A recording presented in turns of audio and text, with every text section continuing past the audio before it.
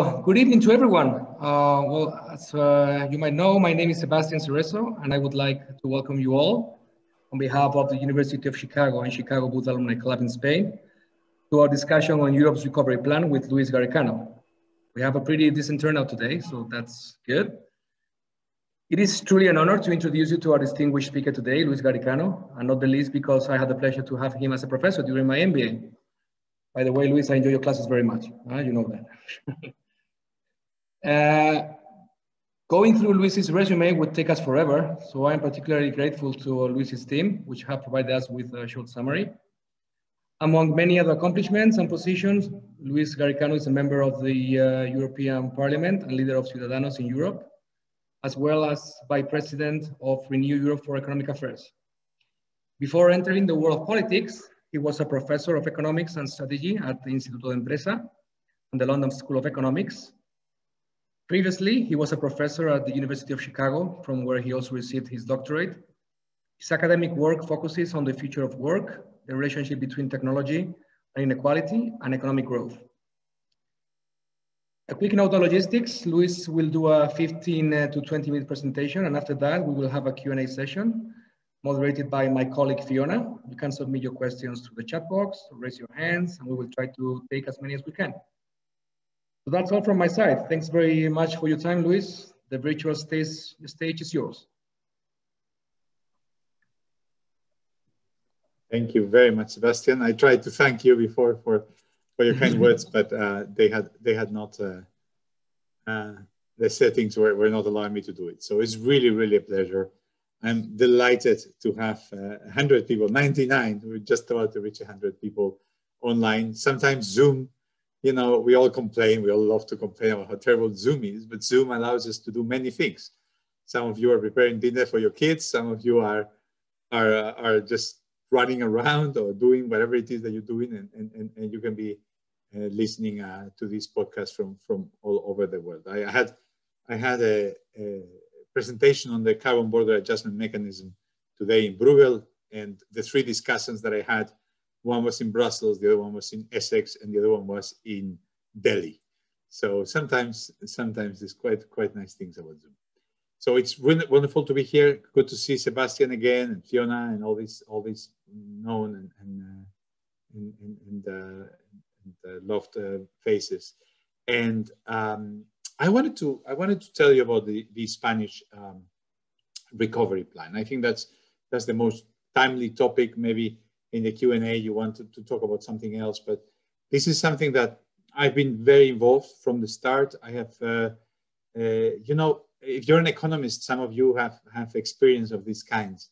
When you have a technical background or a more technical background than other people, if, you know, in normal times, maybe your skills are not as required, but if there's a crisis coming your way, you know, the virologists are now the kings of the world, right? We all want to hear a virologist.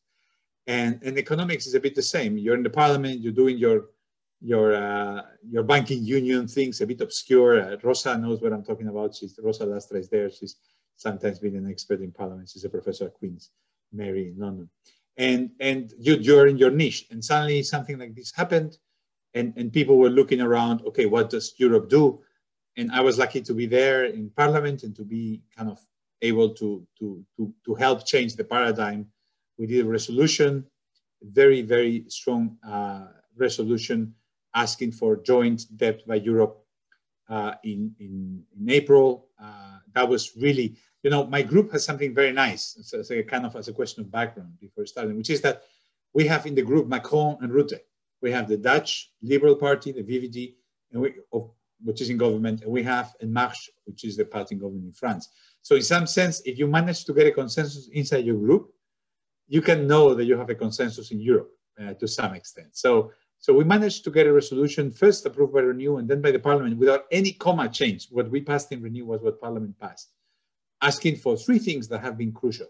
Common debt, backed by the European Union, that is given in the form not of loans, but of direct investments in the member states, so real solidarity, not just moving money around and giving loans. So Europe borrows, gives it to the member states, and the interest is paid, we said from the start, and the principle, from joint resources by Europe, but by resources that are not direct contributions of the countries, but resources that are new kind of taxes or levies that Europe raises. So we passed that, then it passed in Parliament. A bit later, Spain presented this plan, France and Germany presented a plan that were basically picking up different elements of what we were pushing or helping push. And in July, we had this big moment when the leaders actually spent 4 days in a room and came up with this recovery and resilience facility. So that was a huge moment for Europe. It's the first time there is really kind of a form of fiscal solidarity. We all borrow together and do things together. We spent a few months, do things with that money together, invest that money together. Sorry for the imprecision. We spent the next few months negotiating the details and everything. We have a regulation that it's a law. It's not called law because the member states didn't want, the same way as the member states of Europe don't want the European Commission to be called the European government. The member states didn't want the European laws to be called laws, they're called regulations. That's fine. There's a regulation that decides how this money is spent. That is a consensus between Parliament and the member states that I'm going to tell you a little bit about, and that was approved after nights, all-nighters of negotiations in December, and that we're going to vote next Tuesday in Parliament. So it will be law in Tuesday and becomes the way that this 750 billion euro is going to be divided. So that's the background of what I want to tell you. And I want to start from here. So the European Recovery Fund is the big novelty from economics perspective of the European Union right now. It is, let's say Europe has a regular budget, which is the MFF, the Multi-Annual Financial Framework. And that's around, 1,000 billion, okay, a trillion. I thought it was a typo with billions, but it's correct. And there is an extraordinary budget that is borrowed with the backing of the regular budget, which is 750 billion. That includes this next generation program that includes a 670 billion recovery and resilience facility. Then there's another program, much smaller, which is REACT-EU, which is emergency funding for pandemic-related efforts. And then there is some top-ups for the European budget. Some of this money, by the way, will be used for the vaccine race that has started in Europe. You probably will want to ask me also a little bit about that later. So, how much will Spain get? Some of what I'll say will be general. I know some people are watching from other places. Quite a few people watching from Spain, so some of it will be Spain focused. Spain will receive the second most grants. We're expected to receive 19.9%, 20.6% of the grants, and also 19.9% of the loans. So REACT-EU is grants, and then this RRF is grants. As you will see, and that will be a big theme of this talk, Spain receives an overwhelming majority of the money or has to assign the overwhelming majority of the money very fast in the first 2 years, and that will be a problem. So that's Spain, and this is Italy. As you will see, Spain receives 47 and 12 direct investment, and then there is some loans. Sorry. I said it wrong. That's the RRF 21-22. This is a new graph. Apologies. RRF 21-22, 47, RRF 23, and REACT-EU 13.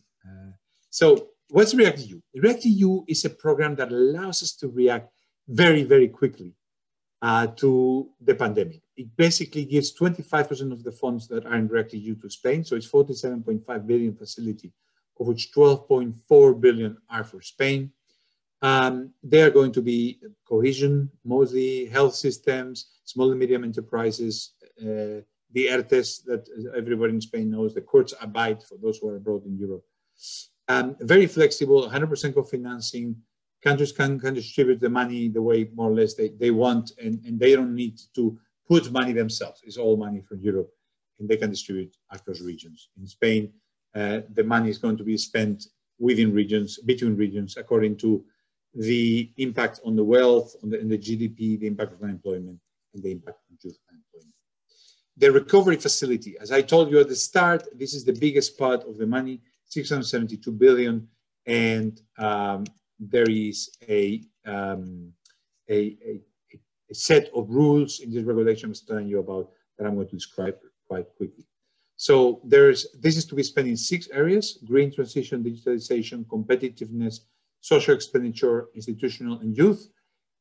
You cannot spend it to finance current spending. It has to be for these extraordinary things. It's been this transformation money. It's been designed as this transformation money that will make Spain different. That will make the countries receiving it be able to transform their economy.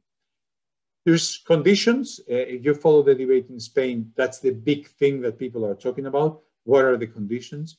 The conditions are that the plan should address the reform recommendations that Europe has done. You have to have an A. You can get A, B, and C. You have to have an A in these 5 areas. It has to be addressing the reform recommendations of Europe. Before there were recommendations, now there is money going with that. Should contribute to increasing economic growth. Should help green, digitalization, and do no harm to the environment. So you can't finance projects that harm the environment with this money. Reforms are key. You need to describe what reforms you're going to do and how will you address the European semester. What's the European semester? The European semester, this bit of jargon, it's an exam that the European Union gives to its countries and tells them what are the things on which its economy is badly performing. Not just budgetary, but many, many areas. They're evaluating, and then there are recommendations. The recommendations of Spain are in 4 areas: fiscal, green. This slide was half translated and half not. Apologies. I translated especially for Chicago. I've never given this presentation in Spanish, and that's why a couple of the slides can be still not fully done. It's the job of today. Fiscal spending, transition, energy, single market in Spain, and social services. So fiscal spending is where all the pension reforms and the fiscal sustainability, the fiscal rules are suspended. So basically it's about pensions. Green and digital, it's about R&D, energy, rail, etc. The market unity is about making sure that there are no barriers between regions. As you know, with the autonomous regions in Spain, we've developed a lot of regional rules. This is not being put a lot of emphasis in Spanish public debate, but it's something that is very, very important.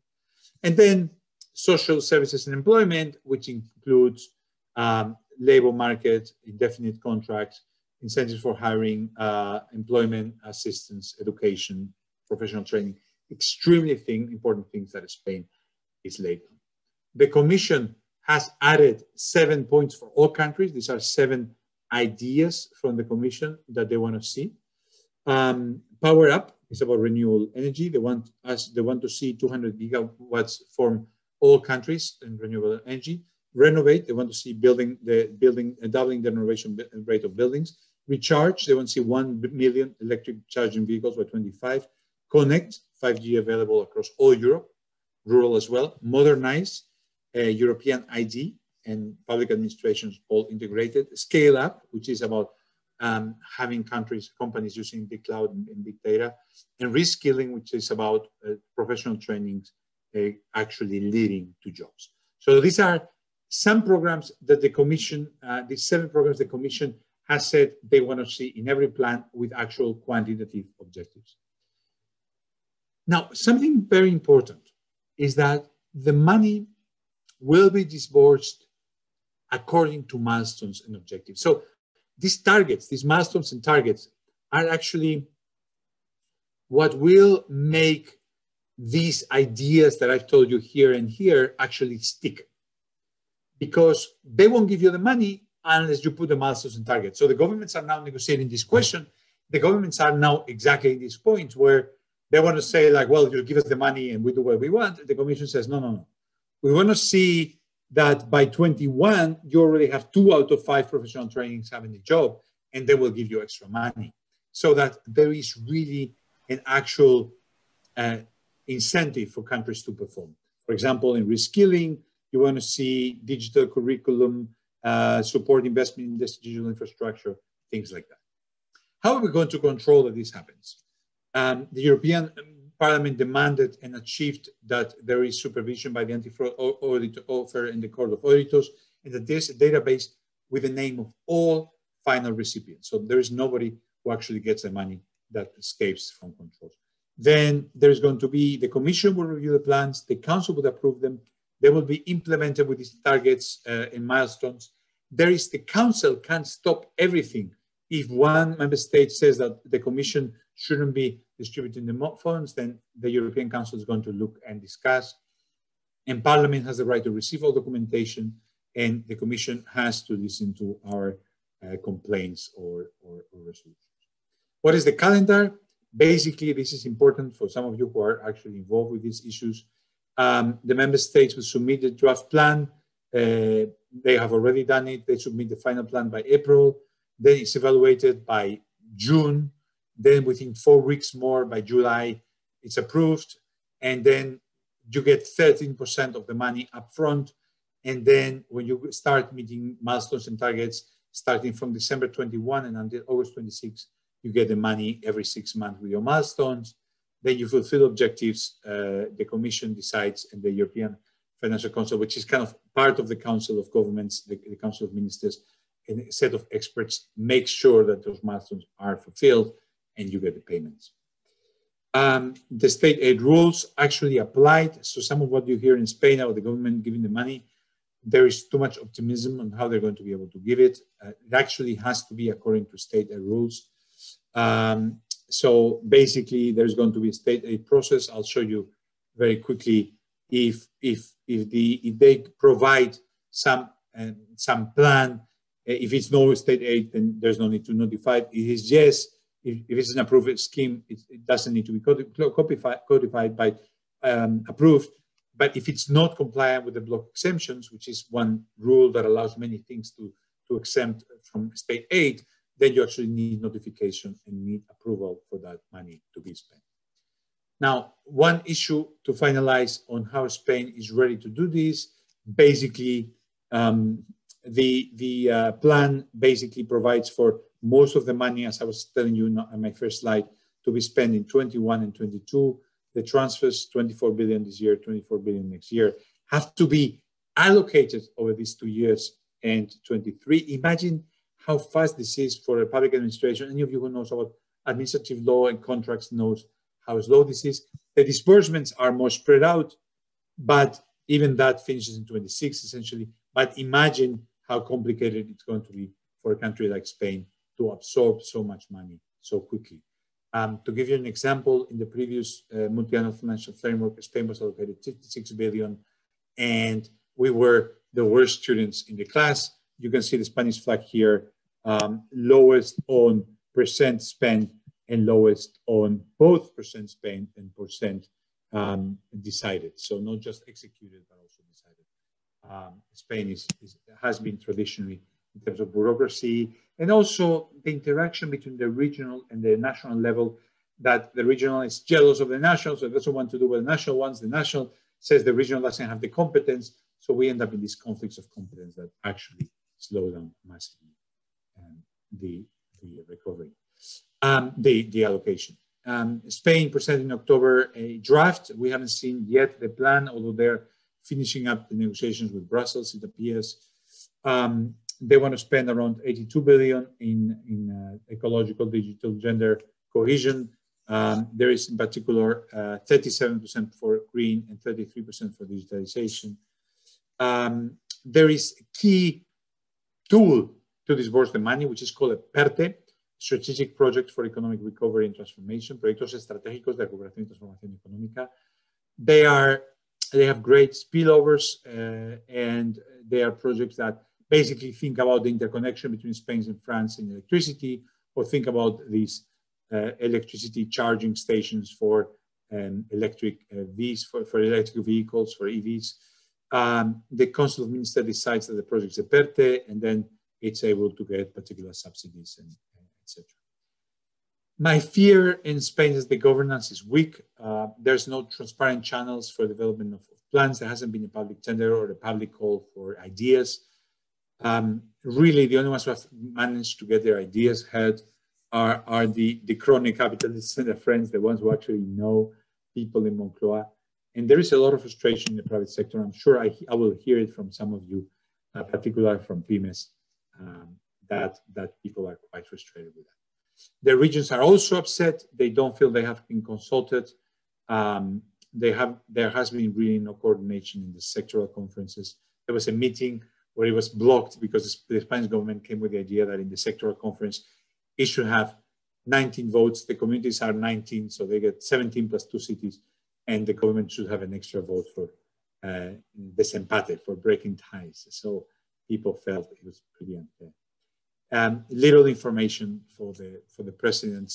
I met with many regional presidents and consejeros and ministers, and nobody had a clue of what was going on. It's very much managed from the bunker in Moncloa, and we think if you're in a bunker, you're not going to get really the execution that you want to have. The main reforms the process is asking us, you know from the list that I gave you, the 2 more controversial are labor market and pensions. The government basically is trying to get a free pass here. What is the government telling Brussels? Well, we need to talk to the social partners, just give us the money and we'll have a reform. Well, we know what the reform will be.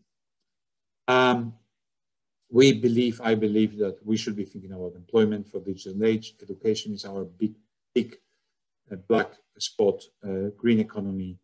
It can make change in the healthcare systems and having a digital, effective and public administration. As I was telling you, I feel the plan in Spain. That's my judgment. You can disagree. My judgment is that there is really not a serious plan. There has been no transparency. There is no expert board which is doing this, unlike in Germany or in Greece. It's very politicized, and there is no real connection with the demands the process is making. I think there is a little bit more serious work in places like Germany. There's an external evaluation by the independent fiscal agency. The lender are being involved. In Greece, Mitsotakis named a commission that is actually involved now in the plan. In Portugal, I think there is a much more clear technical board. And that is all I want to say. You have me in all those places for those who have LinkedIn or Facebook or Instagram or YouTube or Twitter. And it was, I hope, useful. I remain, as Sebastian asked me, and Fiona for most of the time for the Q&A. You asked me for 20 minutes, there is your 20 minutes. Thank you. Luis, thank you so much. That's perfect. We've already received quite a few questions actually before the event, and but if you want to ask something now, and I see some people already put some questions in the chat, you can also go to participants and raise your hand if you'd rather do it live. But maybe we can just start off with a couple of questions that we already received, and then we can move on to the chat or the live. One of the questions, a lot of the questions we got before this started were around the deployment of EU funds. Luis, how closely will Brussels monitor the funds to avoid state aid, and what conditions will it enforce in order to get the funds? Is the EU going to require member countries to go back to budget stability? How will Europe ensure that member states apply recovery funds to the most hard-hit industries? And then in the case of Spain, there is a perception that Spain is going to focus the innovation grants on the big companies, but Spain's biggest companies don't have a good innovation track record. How is that going to be resolved? Pass me all the questions of the workship in the first batch. Yeah, okay. Sorry, I will stop there, but what are your thoughts? You can do one by one. I think SMEs, state aid rules, reforms. What was the fourth? And what is innovation on the big companies? Big companies, yeah. Big versus small. No, there's one more. There was state aid, reforms, SMEs versus big, and innovation. And innovation, that's right. Okay. So I'll ask one by one those 4 questions. State aid rules. I pass it a little bit fast. I don't know if people are curious sufficiently to go over this. It's a tiny bit technical, but we can basically see it. Basically, the Commission has said it won't waive them. Okay, so state aid rules remain in place. The plans have to be submitted, then they have to be assessed, and they have to be implemented. At the same time, the state aid process has to be started. If the reforms are not compliant with the block exemption, that already exists, okay, this is the same that already exists, if there is no, if they are not part of an approved scheme on, or they are not state aids, then nothing happens. But if there is a yes here, then you need to notify, and then you're going to have the process. Margaret Vestager, the commissioner, has promised that she's going to do this really, really quickly. In principle, she has an accelerating process, but state aid rules are going to be still existing. So that about the first one. The idea is that it won't take as long. Second, how will Europe make sure that reforms will be taken? I also kind of discussed that in 4 stages, just to remind you, or maybe to just use it as I answer and have you on board. The plan first, Brussels is going to ask for those reforms in the evaluation. I've asked everybody on the relevant DGs, from commissioners to the top DG people. They have promised me they are being very serious about demanding reforms. Then the council has to approve it. The council will not do as much, right? Because it's today for me, tomorrow for you, we say in Spain, hoy por ti, mañana for me. I scratch your back, you scratch mine, is the expression in English. Then the commission's third thing and second key thing, once the plan is approved, you only get the money when you meet the targets approved. So if the commission says, okay, fine about your ideas for labor reform, you will get the second payment when you do the labor reform. Then the commission has it very easy. It's like, okay, you get the money when you do the reform. You haven't done it, so there's no money to give. There is also the possibility that one member state stops things on its tracks. And there is also the parliament who will be ensured that there is the same measuring stick for everybody, and that really, when we're talking about reforms, we really do need. Third, SMEs versus big. Yes, the worry of the person who asked was really on a good track. There is a fear, which I think in Spain's case is particularly relevant. The government wants to spend the money fast, and when the government wants to spend the money fast, there is not many companies that you can write a check and that you know they're going to spend hundreds of millions of euros in Spain.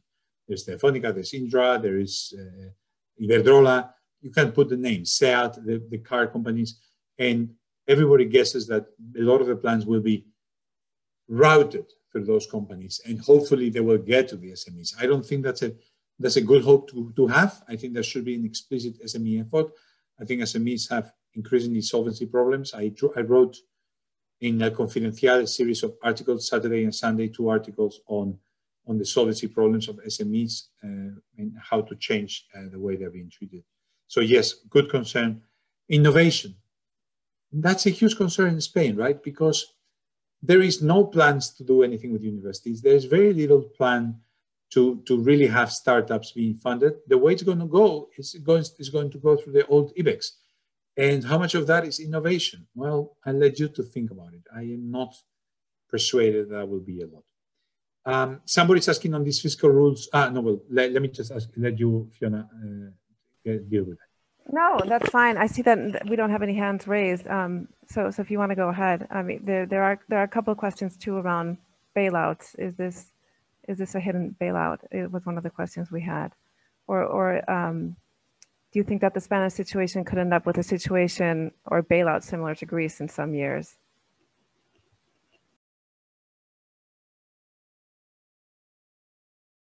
I was muted again by the host and not allowed to unmute. I would appreciate if I'm not muted more times. Sorry. That's why I was struggling with my finger. Thank you. I will take the questions myself then. So one person, I was struggling. So I don't know if you need to tell me something. I was struggling to unmute myself, and I was. No, go ahead. You seem to be an old hand at doing this. Fiscal rules.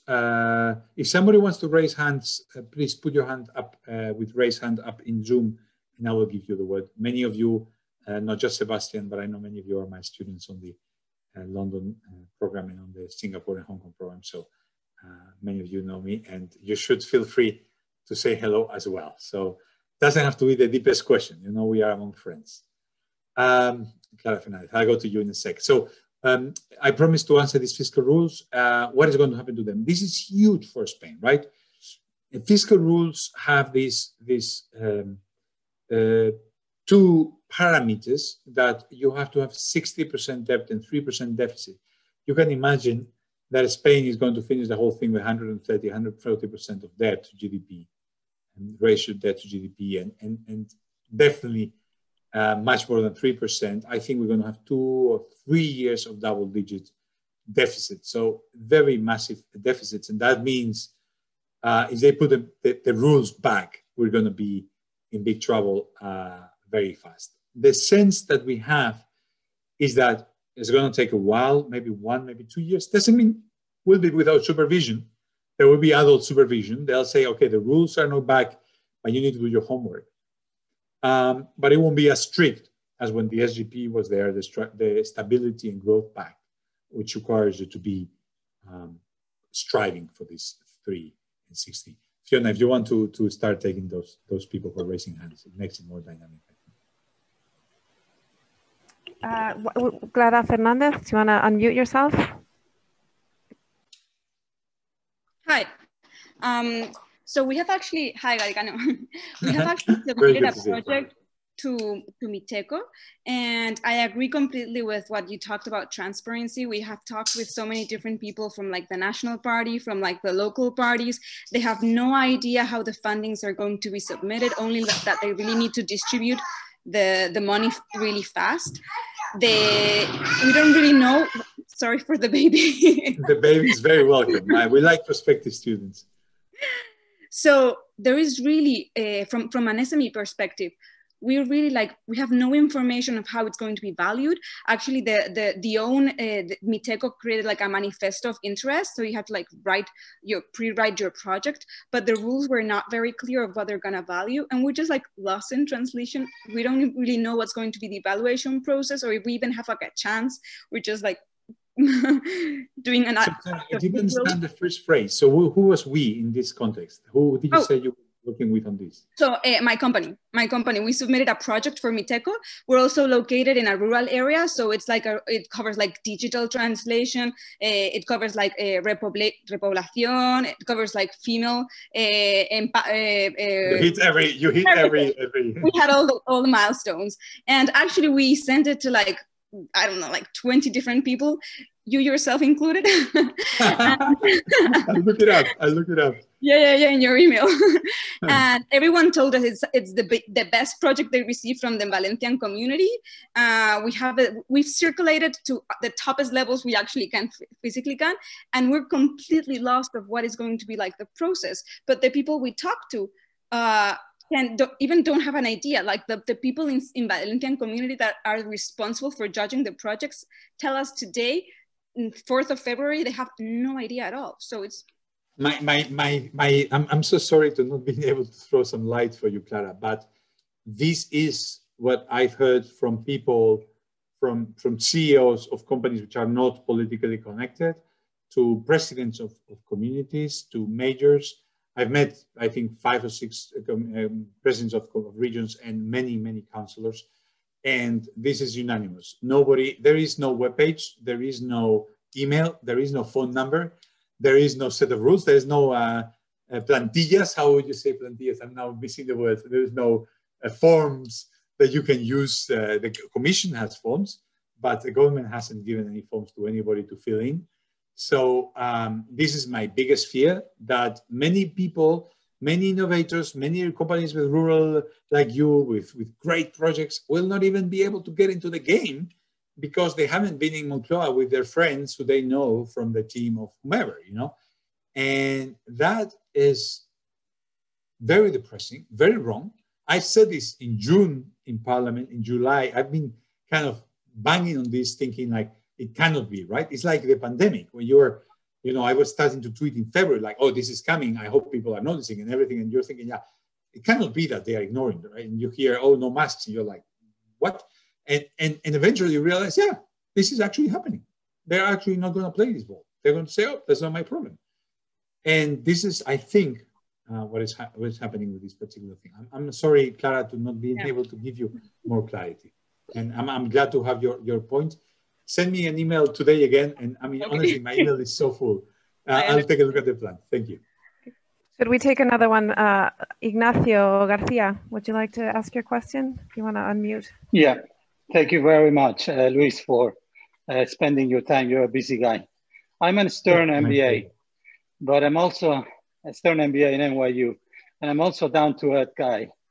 And I think Clara's point is what the whole of the, down-to-earth people in Spain are thinking about. The reality is that it's going to be extremely difficult to access funds. My question to you is, how come there's no condition to... Ignacio, I don't see you. I don't think you have the video on, I think. Yeah, I'm happy to see me, but I'm on the trainer. That's okay, I'll share it with everybody. That's fine. Good. That's okay. So, yeah. So you're very much. This is what the whole point of Zoom is. So you're welcome. So tell me, Ignacio.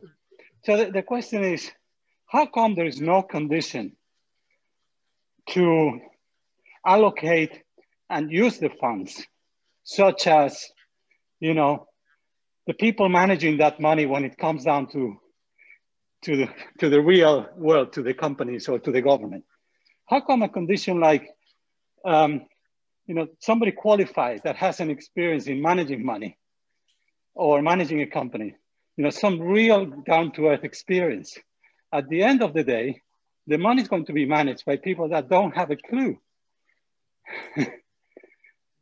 The answer, Ignacio, is that you would imagine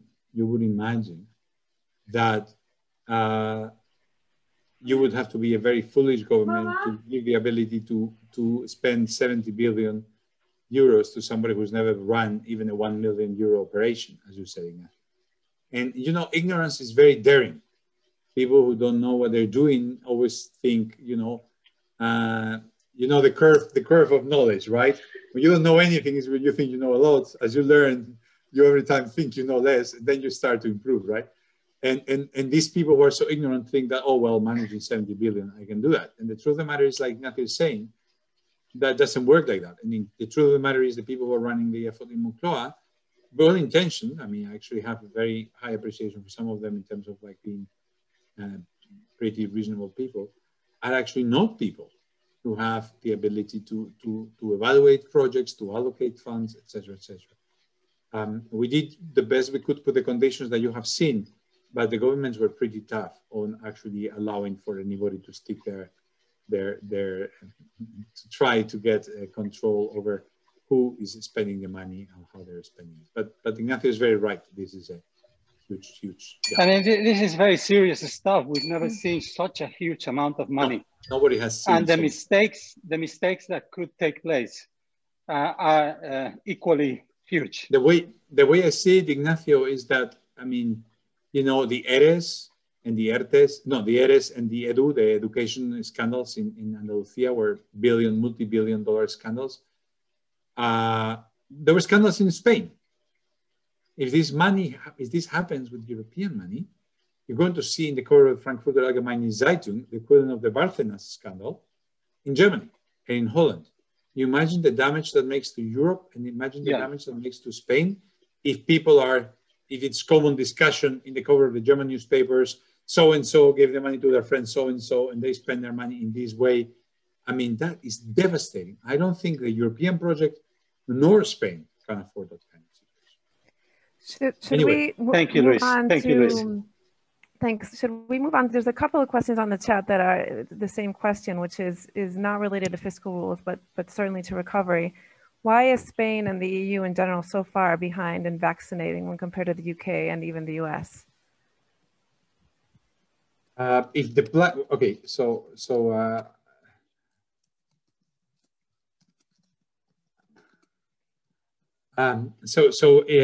I mean the vaccines is a really huge issue. Unrelated to this, so I was more hoping to do it at the end, but basically I think there are two explanations, three. The first explanation is the anti-vaccine people. It's kind of hard to say it in public. For me, the anti-vaccine people are the lowest specter of living forms in Earth. It really upsets me a huge amount. There are people who are so anti-science that they're willing to put their fellow humans in danger. But the people who are anti-vaccines are very powerful in some countries. And that means that there is a tendency to appease them. So the European process has been at every stage super ponderous and super careful. Let's do the EMA, let's take our time, let's make sure we cover all the bases. The Americans and the Brits have been a bit like, okay, let's just move this fast. We know since March we have a vaccine. We know since July it's working. We know it's safe, let's move, right? That's the first. A decision by European authorities to be overly cautious. And that was because of this anti-vaccine population, this anti-science population, which are very powerful in places like France and Italy. Second, I think we had the wrong priorities. I think that the European Commission team had the mandate to go and get a good price, negotiate hard with the pharma companies. I think that this was a problem in the sense that there's no free lunch. I mean, you are Chicago, many of you, and you have heard this. And if you want to pay less, that's possible, but you'll get less. And you want to pay less, and that's going to cost, somebody's going to jump on the top of the queue because they pay more. And you get best efforts. You know, in politics, one MEP friend of mine was saying yesterday, in politics, when you ask for something and somebody says, I'll do my best effort, that means no. So these contracts with the vaccine manufacturers say they'll do their best efforts. You get a painter, you call a painter to your house and you say, can you come next week? And they say, well, we'll do our best efforts. What does it mean? Will they come next week or will they not? It's not a very reassuring language. So price. And third, I do think there was a bit of a bureaucratic incompetence part. I mean, the European Commission is like the Ministry of Sanidad in Spain, the health ministry, taking care of the purchases of masks in April last year. They were a ministry that doesn't have competence. They haven't been doing anything ever. How are they going to buy masks? The health competence in Spain are in the regions, but this is the same. There are no health competences in Europe.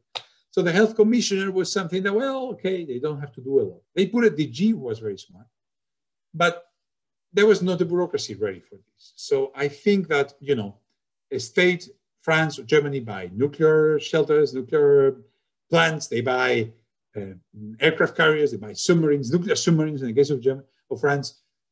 They make big ticket purchases. I don't think the Commission was really ready at that point. So those are my three explanations. Great, thank you. Paulo Guida, would you like to unmute yourself and ask a question? Yes, I'm sorry not to show my face, but I'm driving, so I think it's safer not to do that. All right. Well, you see me anyway. No, Luis, thanks. I think it's really fantastic. I mean, to see first time a little bit of numbers backing evidence and claims and comparing like different countries across Europe. So I think first thing I wanted to ask you is how do you see Italy? If you basically see the story of Spain maybe on a bigger magnitude. And second is regarding this, rush to spend money which people were not expecting. So I think you have two options. One is you use it to pay down debt, which is like the easier, is not going to boost GDP growth, but at least is how can I say, alleviating a little bit like the burden on future generations.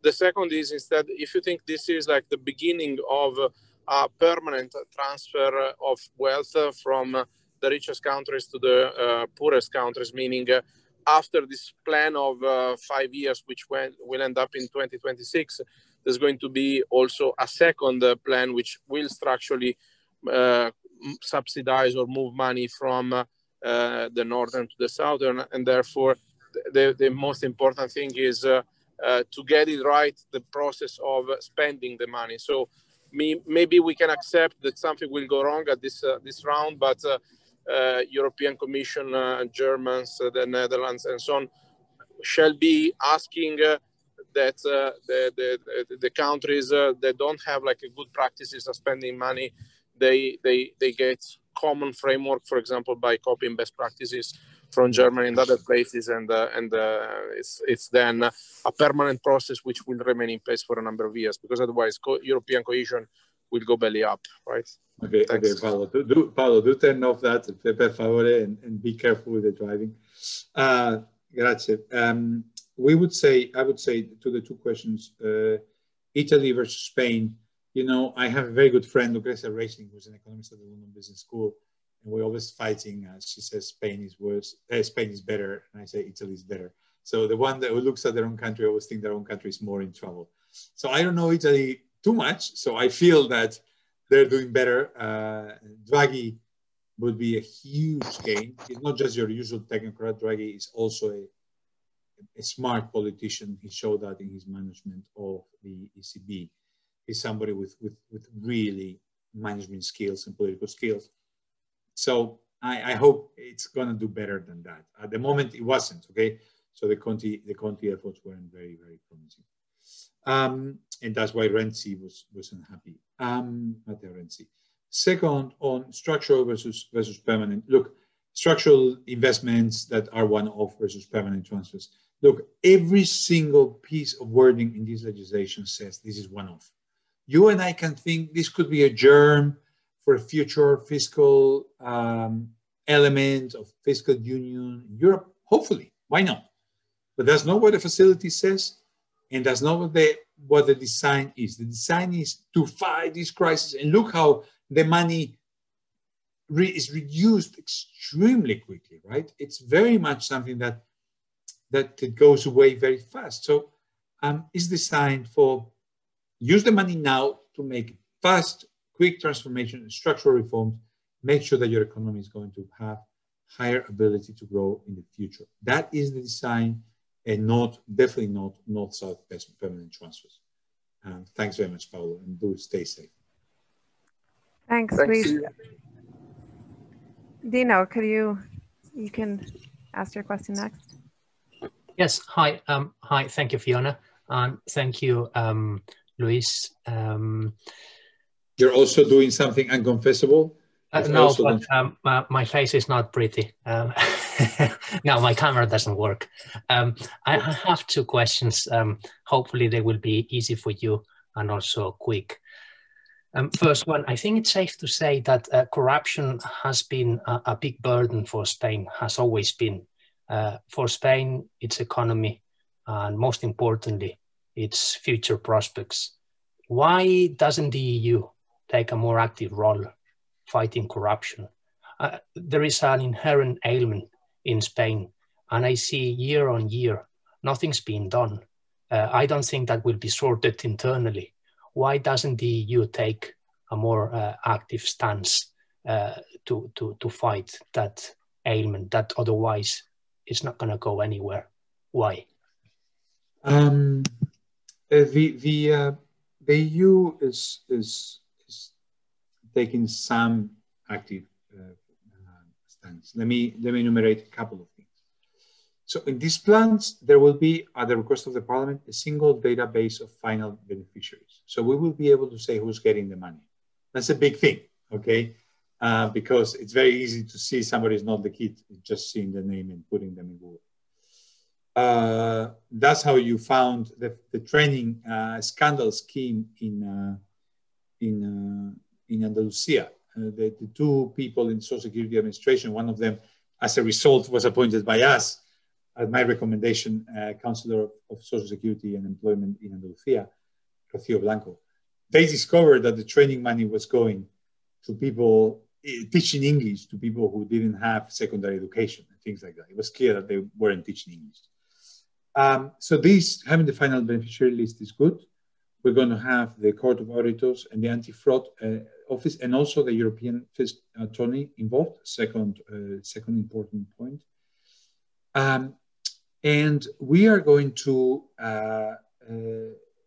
have what is called a rule of law mechanism that basically protects the judiciary, the press, and the whole legal infrastructure that is required to ensure that we are fighting against corruption. It's easy to say Spain doesn't do anything about corruption, but I don't know if any other country would have actually prosecuted the king, the son-in-law of the king, the old prime minister, like Rajoy, basically most ministers of the old PP government of Aznar have been charged with corruption. I mean, I think that as long as the independence of the judiciary is preserved, which these obviously some people in this current government don't want to do, there is hope that we can continue fighting it. But those are the three elements that I would emphasize. Yeah. I think the underground economy is getting bigger every year, and it should be the other that's way what around. You think. That obviously that's my personal opinion from as an outsider. My sense, you know, I have just had construction done, etc. Everybody, I don't have to ask for the VAT. I mean, maybe because I'm not a politician, well, I don't ask for the VAT, this guy's going to get me in trouble. But people just do a bill with the VAT now regularly. That's my sense. But maybe I'm being optimistic. Yeah, and quickly, my second question, would you say that one of the main reasons why Spain is and has always been dragging behind compared to other EU countries is the poor performance of the political class and their concern to win the next elections more than anything else? Or does that poor performance happens in every country? Obviously, I suppose we only know most about Spain, but I see that, you know, political parties they wait for the mistake of the party in power to take advantage, take the opportunity. My sense is that there is a particularly poor political class in Spain. Yes, I think that voters are not demanding education and training. I had a tweet which had 1.2, and I think there is a lot of people who do. I had 1.2 million retweets on my tweet saying that 1.2 million views, I'm sorry. If it was 1.2 million retweets, I would be an influencer. On the tweet where I basically said, shouldn't the health minister know a bit about health in the middle of the pandemic? People seem to agree. But there was a lot of people, interestingly, who they've actually written articles in newspapers accusing me of populismo de centro, of center party populism, by asking for merit in government jobs. That's wrong, apparently. So there is really a big constituency in Spain for ignorance, right? Que inventen ellos.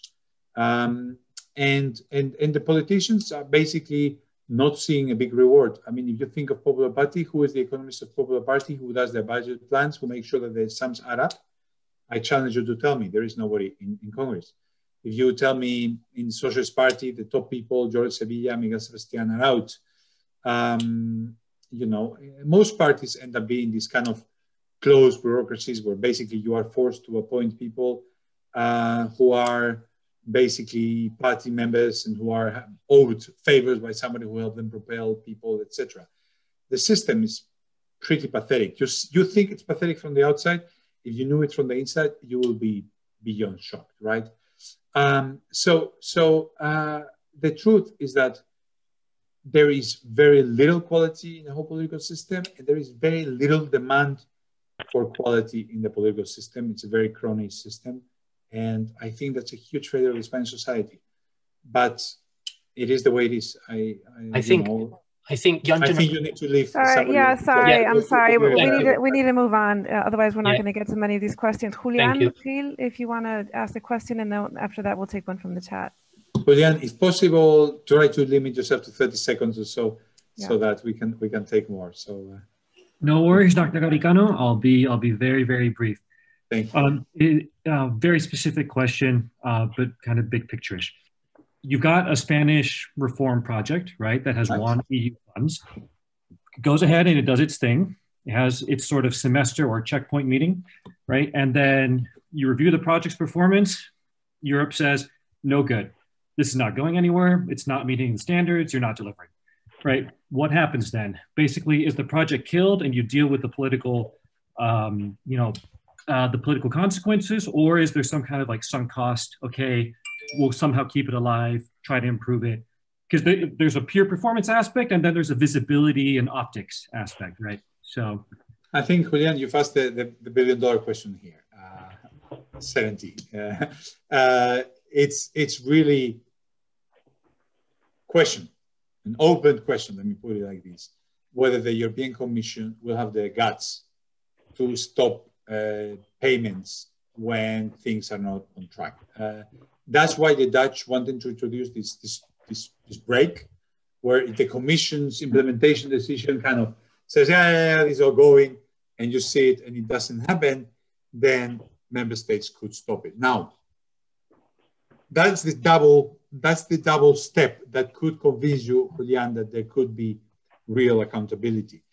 Of course, between member states, we're on the table. You give me a favor today, you let me spend my money in wrong ways, I let you spend your money in wrong ways tomorrow. That's a fear that one member state scratches one's back to get its own back scratched.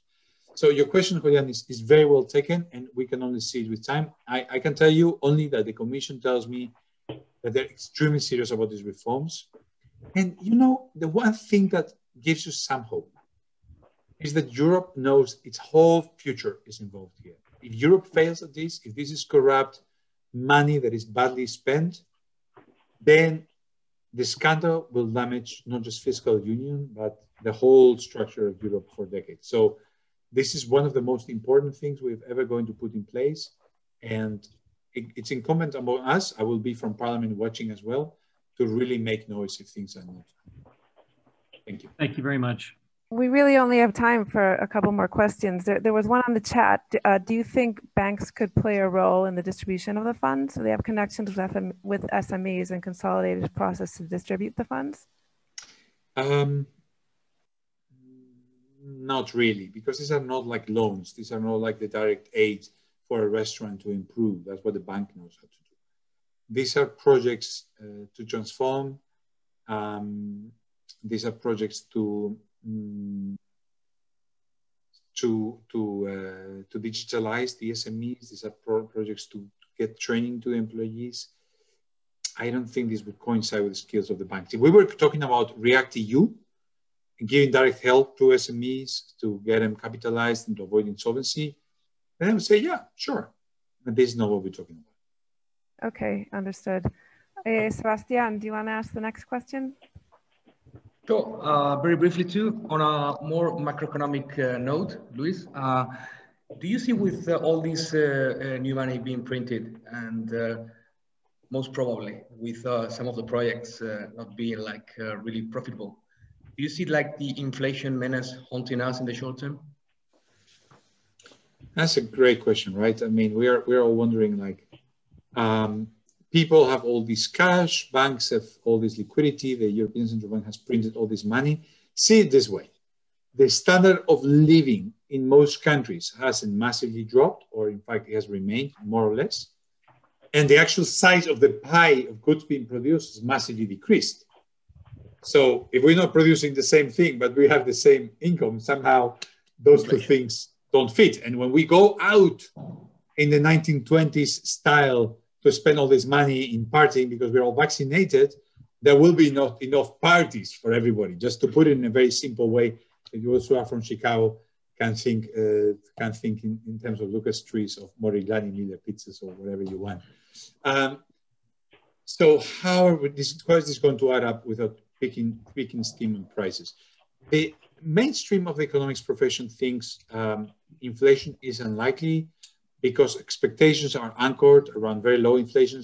Inflation hasn't happened in the lives of most people. And there is clearly a good equilibrium where inflation doesn't happen, where people are still prudent, where people are not going out to spend all this liquidity. But I think there's a better scenario where, you need a little shock to get what is called, those who you did macro, you remember inflation expectations are anchored now. They lose this anchor if people start to think in terms of, well, wait a second, things are going to be more expensive right now. The money is going to be worth less. Let me spend it today before that happens, and then you start getting that cycle. Then things could change very fast. Let me tell you a secret that you probably heard on your macro class. Price prediction models are extremely bad. It's very hard to predict future prices, not just of oil, but of anything.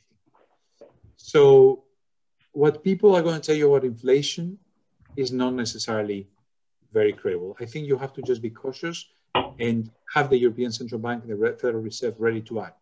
My fear, and I'm going to show you a Vox EU piece I wrote about this fear. My fear is that, I'll put it in the chat so that people have it.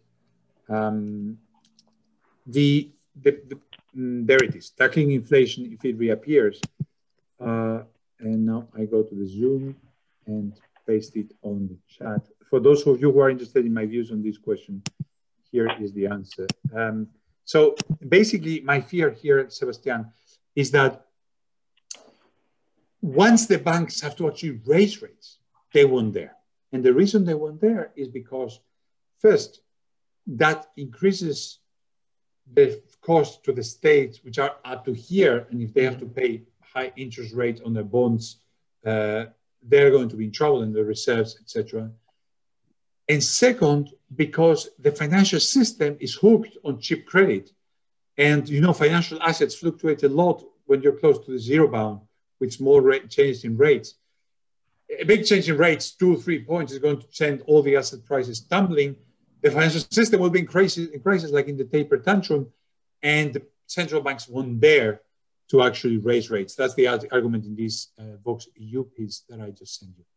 Interesting. Thanks, Luis. Thank you, Susan. We're over time. I think, Luis, I don't know if should we take one more question? No, I'm happy to take one more oral question. It's kind of interactive and people like it. Okay, well, we've got Beatriz Malo. Please, if you can unmute. Hello, Luis. Thank you very much for the time. Yes. From London again. My question really is about, do you think this rescue package is the first step towards a fiscal union? And if so, do you think that would be a good thing and a good solution for Europe? That's a great question, Beatriz. I mean, in some sense, those of us who were kind of thinking of this early and trying to push it, we're very much hoping for that, right? That this is the germ of a fiscal union. The explicit terms of the deal say no. The explicit terms of the deal say, this is one off, there's a crisis, in this crisis we're going to give, but it's a precedent. And once we have a precedent, we do it well. If Europe does well, if Spain does well on spending the money and spending it well, Italy does well, you know, the big players, Spain and Italy are going to drive all the narrative, because the bulk of the money is Spain and Italy. Spain and Italy spend this money well, do reforms, use the money properly. There must be another meeting that I'm missing. Yes, I need to take this. So if Spain and Italy end up spending money properly, and this is good results, my expectation is that the next time something happens, there will be a good precedent. That would be the hope. Explicitly, no. Implicitly, hopefully. Thank you, Ben. Thank you. I think we're out of time for questions. Luis, if you want to have any closing remarks or... Yeah, well, thanks a lot. I mean, it's always beautiful to do something from Chicago. Thanks for Chicago alumni. Thanks to Fiona. Thanks to Sebastian for organizing it. There is 100 people right now online, which is wonderful. I mean, it's really a pleasure. I see a thank you from Bocconi in Madrid, and thank you very much, Massimo, and all the others, Paolo, etc. It's a pleasure to be here.